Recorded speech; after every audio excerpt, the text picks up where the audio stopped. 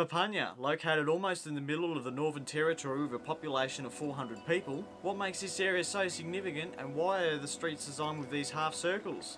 Hello and welcome to Artifacts in the McCorry collection. Papunya is located 200 kilometres northwest of Alice Springs and is situated on the edge of the Simpson Desert.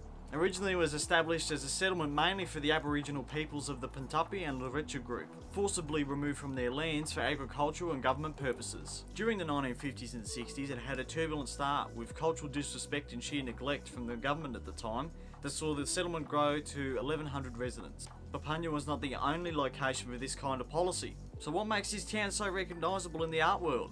Meet Jeffrey Barden, a school teacher from Sydney that helped create one of the biggest art movements to come out of the Northern Territory and cultural shifts regarding Aboriginal art and tradition. Jeffrey Barden started working at the Papunya Primary School in 1971 and he started encouraging children to paint traditional Aboriginal paintings for their school project. This was noticed by the men and elders of the town who were interested in painting traditional markings on canvas. One of the most influential artworks they did was a wall mural on one of the school walls called Honey Ann Dreaming by Billy Stockman, Kappa Chimpa and Long Jack Chackamara. With the help of Jeffrey Barden, these three men created the dawn of the Western Desert art movement.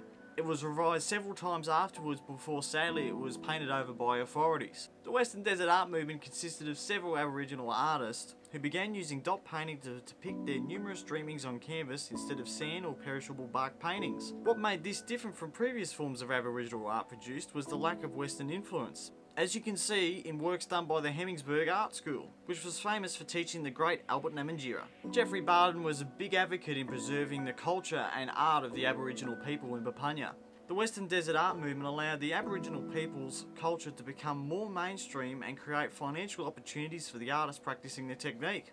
Papunya became the centre of not only the Western Desert art movement but also Aboriginal rights. With the Whitlam government being elected a few years later, Australia saw a significant shift in how Indigenous Australians were treated, with land rights and discrimination legislation passed. With the success of the Western Desert art movement, the group of Aboriginal men created the Papunya Tula group, being hailed as the founders of contemporary Aboriginal art. By the 1980s, Kappa Chimpa, chairman of the Papunya Tula group, started allowing women to paint, giving rise to the daughters of these artists becoming successful amongst the art scene. Female artists such as Emily McCorry became one of Australia's most recognisable female Aboriginal artists. So why are the streets of Papunya designed with these half circles? Well, the layout of the town is actually to represent the Honey Ann Dreaming design, showcasing its cultural significance to the area.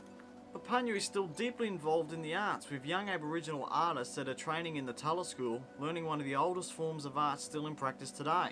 If you like art facts and history, follow us for more content. My name's Adam McCorry and thank you for watching.